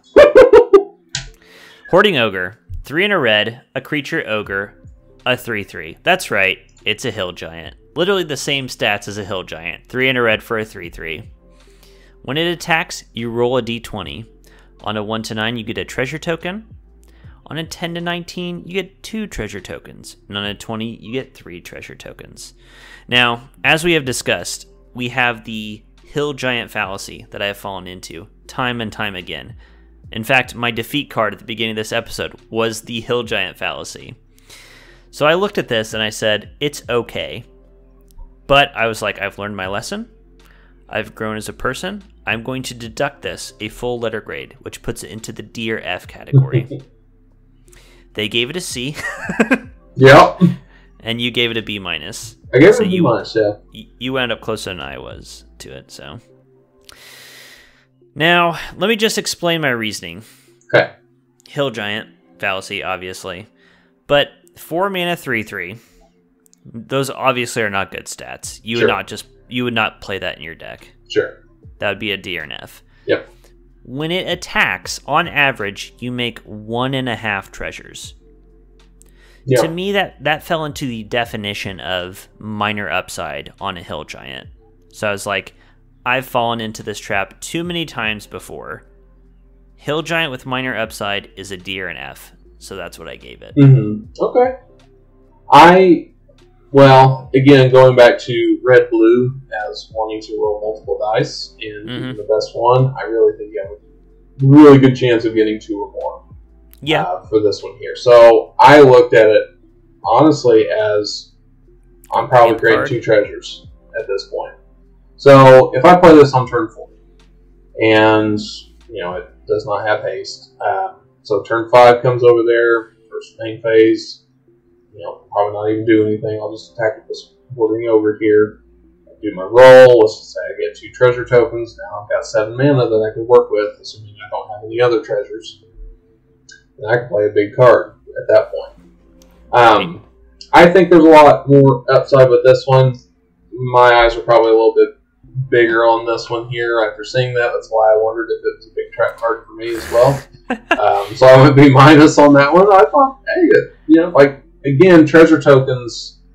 I think this also goes into, like, you know, treasure tokens have been around for a while now. So I think people understand the value of what a treasure token is. I am probably a little bit higher on treasure tokens because everybody can use them. They're just good, solid, foundational items for anybody's deck at that point. And this allows for using multicolor decks, and it smooths out your curves. It does all sorts of stuff. So I think of all those like fundamentals that it can do, and then I thought, well, okay, so this could be a B category here. But I don't want to give a full B or anything like that. But I thought this could be a B- here at that point. So I would say C plus B- range for me. I went with the B-. But looks like you went for it, yeah. I did. Also, Red Black's theme is making treasure tokens. It is. Which I think does. And then Red Blue's is rolling dice. So the fact that this does both of those things makes it a little more interesting. Yeah. My note was, I feel betrayed. Like, I've tried to be more disciplined about Hill Giants this time. And I think 2 of the 3 that I graded, I got fucked on. So maybe I need to throw that rule in the garbage can. Or maybe this card will end up being bad. I guess we'll have to see. This could be the only exception. You never know. All right. Right. I guess real quick, I only have one other card that I want to talk about in red. We're talking about Tiger Tribe Hunter. Okay. This reminds me of an old card from Mirrodin that I loved. This is 3 red for a 4/4 trample, which reminds me of Fangren Hunter from Mirrodin, which that was the entire card. It was a 5-mana 4/4 trample, and I love that card. This one has more, though. This has Pack Tactics. Whenever it attacks, if you attacked with creatures with total power 6 or greater this combat, you can sacrifice another creature, and if you do, it deals damage equal to the sacrificed creature's power to target creature. So, grade-wise, I gave this a C+, as did you. They gave it a B+. I should have given it a better grade, because Fangren Hunter, a 5-mana 4/4 trample, is business. That's like actually fairly serious stats. And this does more, and the big thing I missed out on, LSV pointed out this very simple play pattern. Once you have Tiger Tribe Hunter in play, all of your creatures that you have in hand turn into modal cards. Either you can play it as a creature, or play it as a removal spell for its mana value. And if you think of it that way, that's really sweet. That is really good. Like, you can just kill a creature every turn if it's advantageous, or if it's better, like if they don't have very many creatures, you just put more creatures into play. It just puts you in a really good position. And the fact is, with Pack Tactics, you need power 6 or greater. This already gives you 4. Right. And you'll probably already have Pack Tactics by the time this comes into play. Sure. So I think that's just a pattern that I did not see at all, and makes a lot of sense to me. On top of just being a very solid body. Yeah. You know, another thing, too, is that I totally glazed over the trample part of it just because it's just like this big wall of text. So I'm focused on that. And then there's trample just tucked away. I mean, it's on top. Like, it's just tucked away. Totally. So it's interesting. Yeah. This actually is a really good card. Yeah. I think it is, too. If this were just a 5-mana 4/4 with the rest of the text, it still might be okay. But the trample really puts it over the top. It does. Yeah, I definitely missed on that one. Oh, I see you have a card. I did. It was unexpected. Oh, I see why. Yeah, exactly. It's unexpected change, but here we are. So, Unexpected Windfall. It's 2 colorless and 2 red. It's an instant. There's an additional cost to cast the spell. Discard a card. This kind of goes back into yeah. So I must be a glutton for punishment. Draw 2 cards and create 2 treasure tokens. And fortune favors the fortunate. I wasn't very fortunate in this one, so. Or not, yeah. Yeah. But I gave this one a B-. Both you and one of the resources gave this a D or an F. But this kind of goes back to, like, I could just discard a land card and draw 2 cards and create 2 treasure tokens. And that's just gas for me. I love that. Yeah. But why did you not like this card? 4 mana. I think 4 this mana, is just yeah. it's just too much time and mana sunk into. At the end of it, you have not gotten very far. Okay, that's fair. And that's why I also don't like the classes. But they like the classes. My problem with the classes is you take so many turns and so much mana dumping into them before they give you anything back. And this is very similar to me. They did point out that one cool thing about this is if you pass your opponent and at the end of their turn do this, you accelerate yourself by 2 treasures, so you could play a big mana creature or whatever. And I think that is the good use case of it. But I think game in and game out, you're not going to be in love with this card. Yeah, and that's fair. Yeah, it just kind of goes back to that. Like you're probably going to do other stuff. Yeah. Instead. Yeah, I get that. Like, is this better than Divination? I don't think so. It's 1 mana more, and it's also 1 card less that you get out of it. Yeah, that's fair. It's rough. Yeah. Okay, that's fair. I need to really pay attention whenever I'm grading this style of card. Where you're trading cards for discards and mana. Yeah. Okay. Lesson learned. All right, how about we move over to green? Yes, sir. Okay. Let me think about which of these that I want to talk about, because I see that. Wait, I didn't have anything just That's because, fine. So I will follow your lead on all those. So, like, any of those, like Druid class would be a good one we can talk about. Okay. Let's talk about it then. Okay. So, Druid class. Yeah, I mean, I messed up on all the classes and all the dragons. Druid class is 1 and a green for an enchantment. Whenever a land enters the battlefield under your control, you gain 1 life. That just sounds so minimal to me. Sure. Like a 2 mana life gain spell that will gain you a handful of life across the game. Okay, so but wait, you put 3 more mana into it. Now you're at 5 mana invested. You may play an additional land on each of your turns. Whatever. And gain 2 life. At the point where you've done this, you have probably played out your lands, you know? Yeah, that's fair. Like, Fast Bond is not a good card in Modern Limited. Like, 1 green mana, and you can do that. So, that seems really bad. But at level 3, 5 more mana, target land you control becomes a creature with haste, and its power and toughness are each equal to the number of lands you control. So at this point, you have paid 10 mana into this spell, and you have gotten a couple life and a creature. It just doesn't seem good enough. It doesn't seem like you are going to want to do this game in, game out, and pay this. Now, I gave it a Dear F, yes? No? Yes. Yes, I did. You gave it a B-. They gave it a build around B, and I think, again, the thing I missed out on consistently was the life gain theme being a thing in this set. Because they were basically saying, yeah, they didn't like level 2 on this card either. And level 3 is hard to get to. It'll take a long time. But they're like, actually level 1, just getting constant, consistent life gain triggers is actually very good in the life gain deck. Okay. Now, why did you like it? I liked it. Well, I probably got more lucky on this one. I liked what they didn't like. Just allowing to... I like this level 2 and level 3. The level 1, I did not see the underlying... I don't care about that. Yeah, I did not see the underlying theme of getting the life. I was like, oh, whatever. Like, that's kind of... I just haven't seen... Like, life gain is something they try to push every once in a while. Like, they were doing it in Strixhaven 2 with Witherbloom. It hasn't been an effective strategy since, like, Core Set 2012 with a Johnny's Pride mate. Right. So I am not convinced.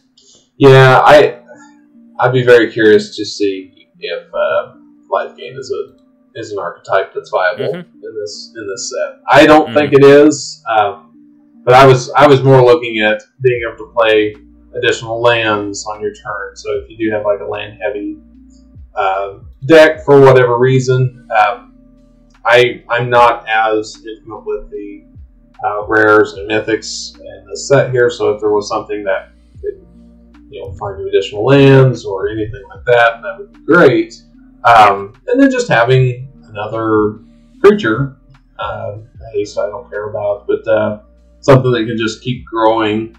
Now you're going to run the risk of that's going to be a targeted creature, so it's definitely a target for destruction.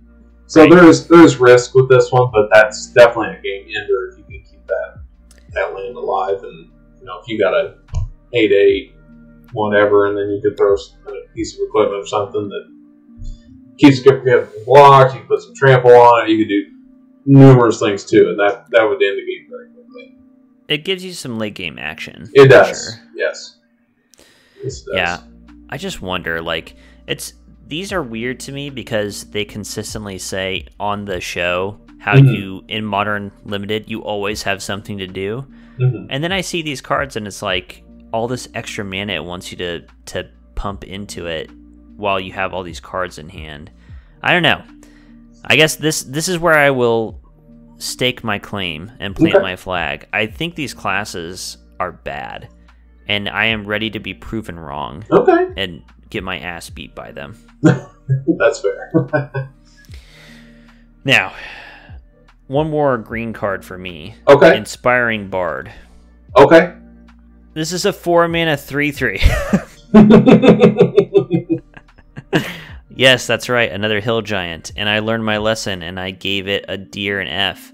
They gave it a C. He gave it a C-. It does have an additional upside, of course. It has Bardic Inspiration, so you can give a creature +2/+2 when it comes into play, or you can do the Song of Rest. You gain 3 life when it comes into play.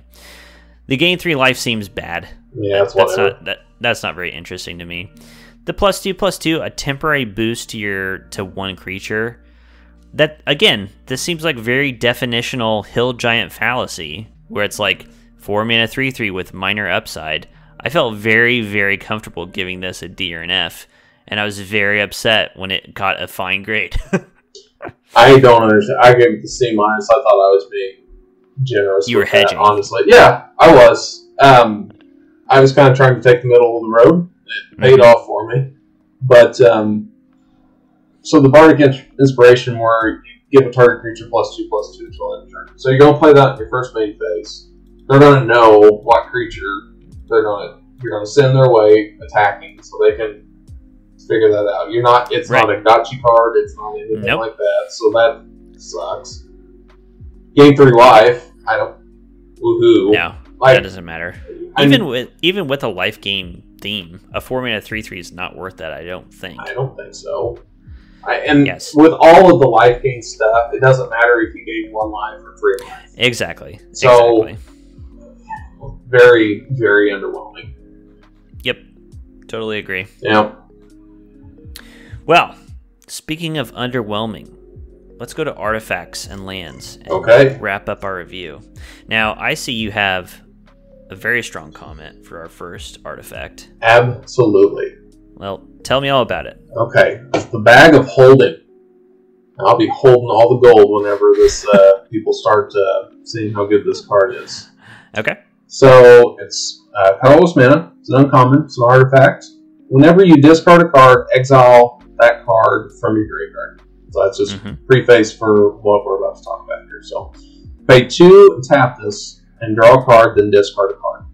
You pay 4, tap, and sacrifice the Bag of Holding. Return all cards exiled with Bag of Holding to their owner's hand. So I give this an A-. I think it's fantastic. I love this card. I think it's a great card draw. Just to kind of filter through, you can do a lot of tricky things with this one. And you gave this a C+, so you would play it. Limited Resources gave this a D and F. They would not even play this card, which I think is absolutely ridiculous. This is the farthest apart that I've ever been with LR. So this is either going to be this will be my defeat card or my victory card. That's for sure. So it's going to happen one way or another. So I'll be interested to see. what this one does. So I think it depends on how grindy this format is. yeah, This is one of the only cards in the set that is a reprint, actually. This first appeared in a core set, I believe, and it was a rare at the time, and it didn't quite hold its weight, pun intended. Oh, But I don't know. Like, it seems like in the last few sets, games have gone on, and it's more of kind of a resource battle. And resource battle is in, like, people always have cards in their hand. So I don't know. I mean, this might be, I definitely thought it was better than a D or an F. Yeah. Like, if you get this on turn, I don't know, say you throw it down turn 1, you're not going to play it on, you're not going to do that on turn 2 or anything. But if it's like turn 3, turn 4, you got a couple extra mana, like you got some treasure tokens, draw a card, discard a card, you can, I don't know, discard a land if you're just land heavy, but if you've got some really good creatures, or if you want some stuff that's like, this would be good later in the game, but I just can't play them right now, like I'm trying to look for lands, so you got like a nice dragon or something like that, then sacrifice a bag of holding. There's, in black, we didn't really talk about this, but there's a lot of discard, there's a lot of mill, there's a lot of stuff to where your hand or library could be kind of ransacked, and this kind of saves you from that.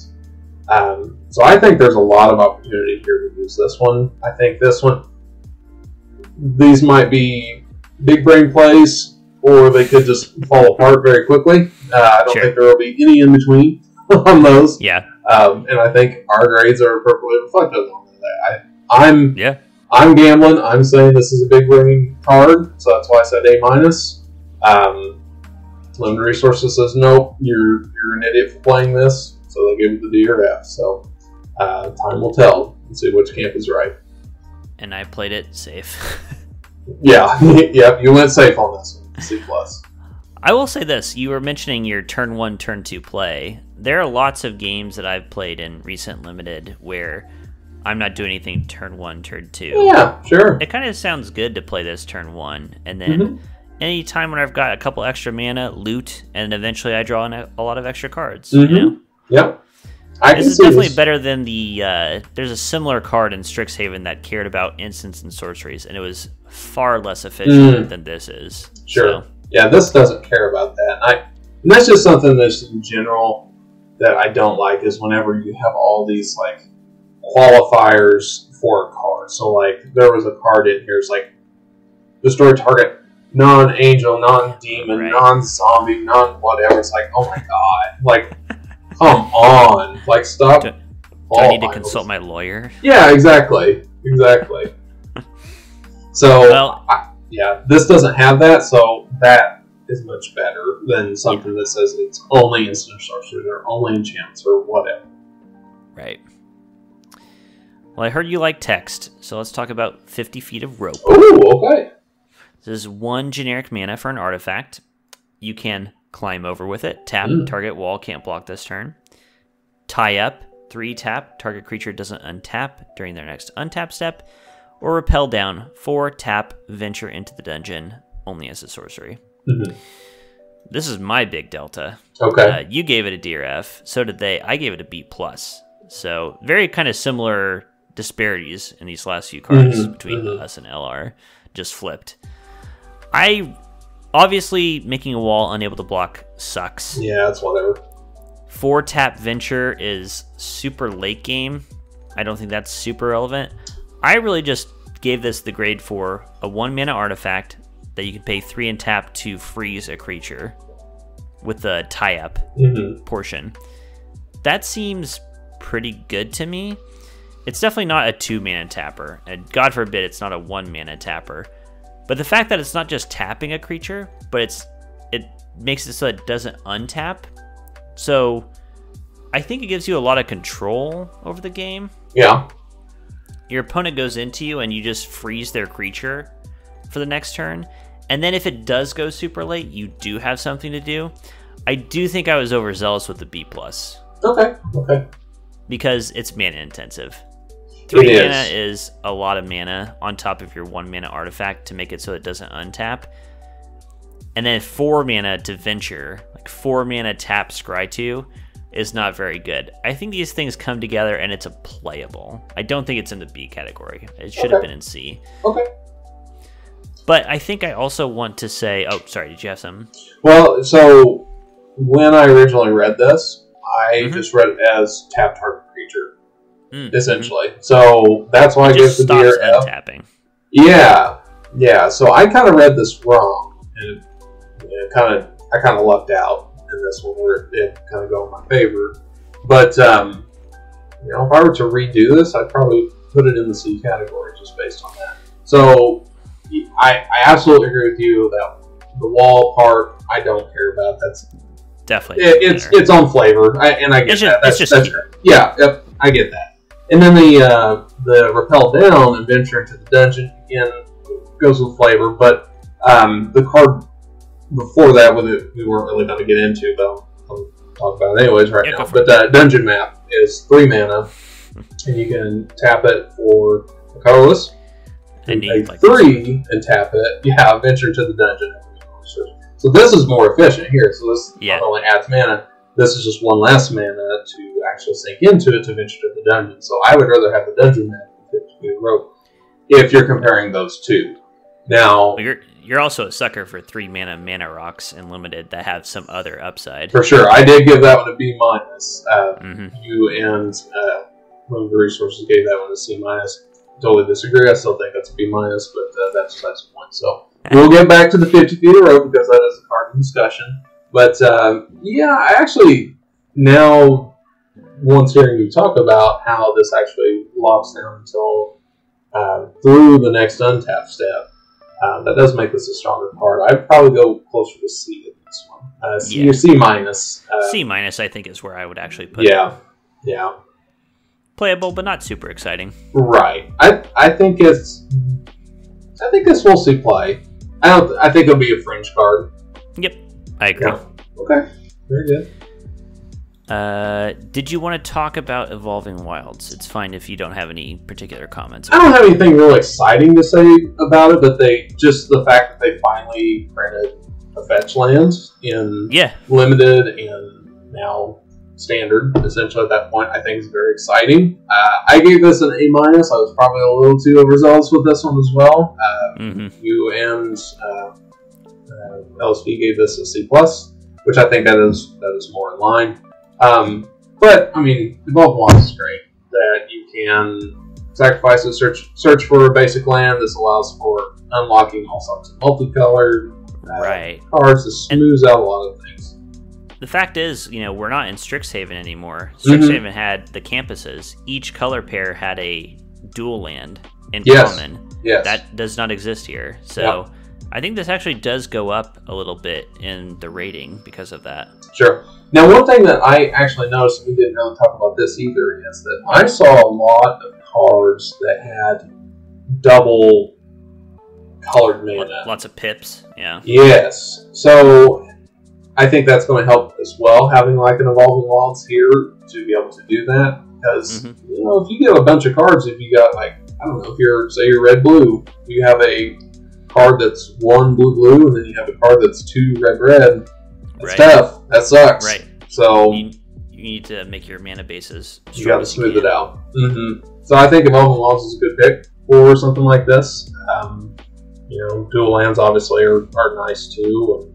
Sure. You really can't put those together, but they are in standard. But we are talking about limited, so it'll be interesting to see how standard shakes out now that Evolving Wilds is in here. So again, it's basic lands, so we'll still see. But I think it's good that they introduced some fetch lands now at this point. So I think they're just trying to test the waters now by putting in Evolving Wilds. They're not going to put in super strong stuff at this point. But definitely. Yeah, I think they're getting a toe in the water here with the Evolving Wilds. One last note before we get to the final scores here. Sure. Did you notice how many D's and F's we gave? If you just scroll down through LR's grades. Yeah. Oh, there's so many. It's pretty nuts. It really is. You can definitely see so mine. I started with the white cards. I started with white, but I started with the monocolored cards, Mm. moved over to multicolored cards, and then I finished with the artifacts and the lands. So it's funny to see my slow descension into more and more D's and F's. So like white just has like it has 2, blue has 2, excuse me, black has 1, red has 2, green has 4, artifacts has 4. It's just like okay. 4 out of like 8 cards. Out of 8, yeah, half of them. And I was actually nicer about them than much nicer. LC, yeah.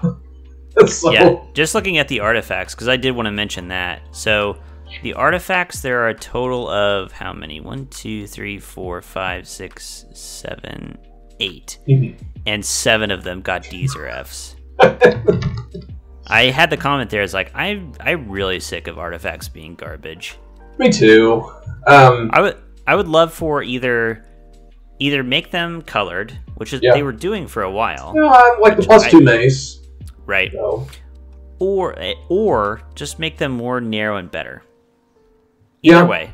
Yeah. I think it's silly to have things like, it's a good example we all agreed on here. The spare dagger. Yeah. The spiked pit trap. The shitty 6 mana do 5 to a creature spell. Like, it's just pointless. It really is. So, do artifacts and equipment really have much of a place in the common and uncommon category? I mean, they don't take up many slots in general. They don't, no. In the entire thing.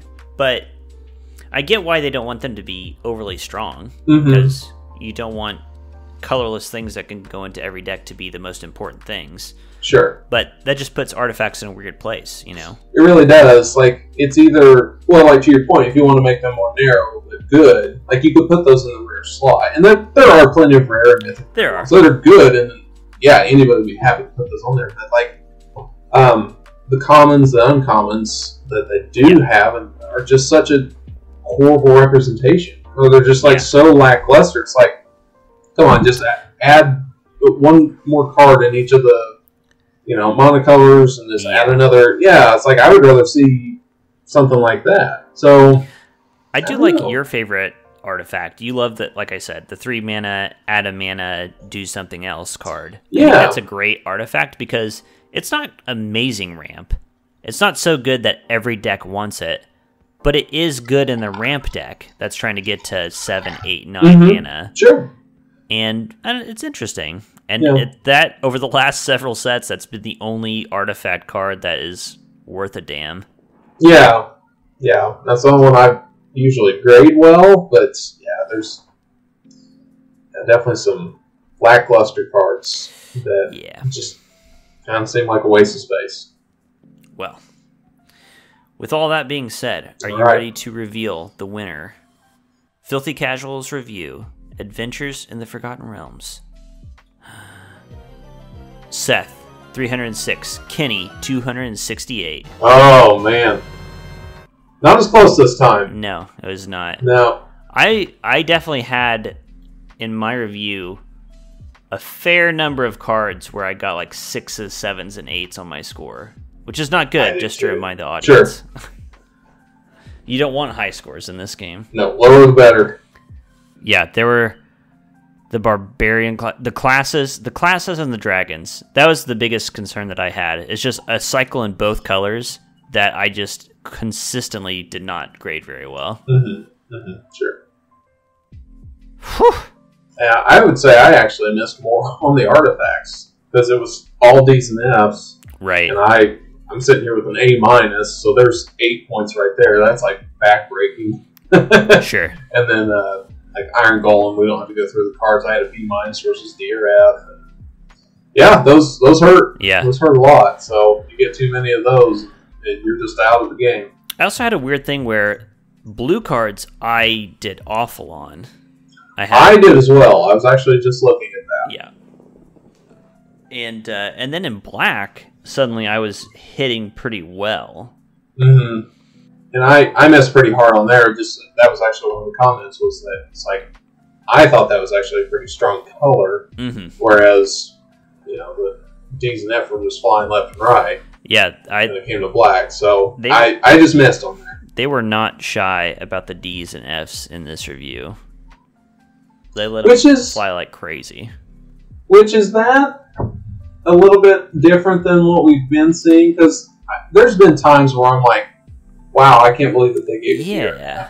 And like here, I just felt like there's like so many of them. Like, oh, God, this is just like ridiculous. It's pretty crazy. I don't know what to make of it. We've done 4 reviews so far.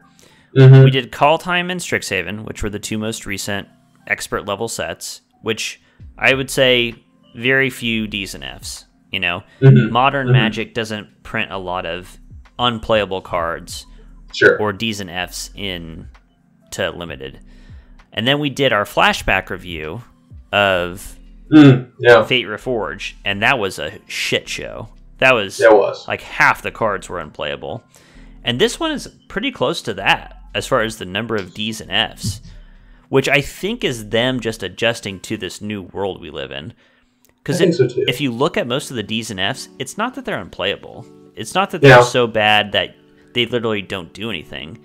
I think it's just Luis and Marshall realizing and adjusting to the fact that you can do better than a lot of these cards. And even though this card is fine and you won't be embarrassed to play it, you should still try to avoid playing it because it's bringing down your win percentage.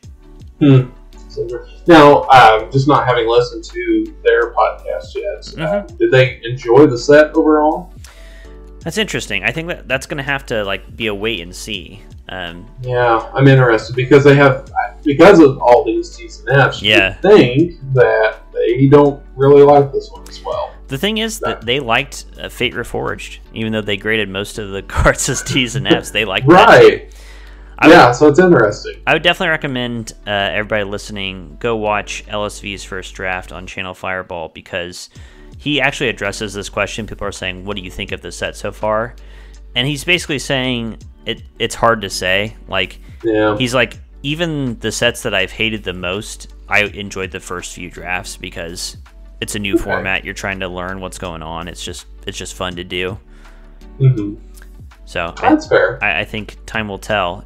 What matters more is here in the next couple of weeks they will have their show on Limited Resources talking about their first findings, their initial findings with the set, and then you'll get a better feel for what they think. Okay. Yeah, I look forward to hearing about that one. Well, thank you very much for joining me today, Seth. Absolutely, my pleasure. It's always a treat. We are Red Mage Blue Mage. You can find us on Twitter at RedBlueMTG. You can find me on Twitter at Wolfmere. You can find me at CarterSA on any social media. Bye. Bye.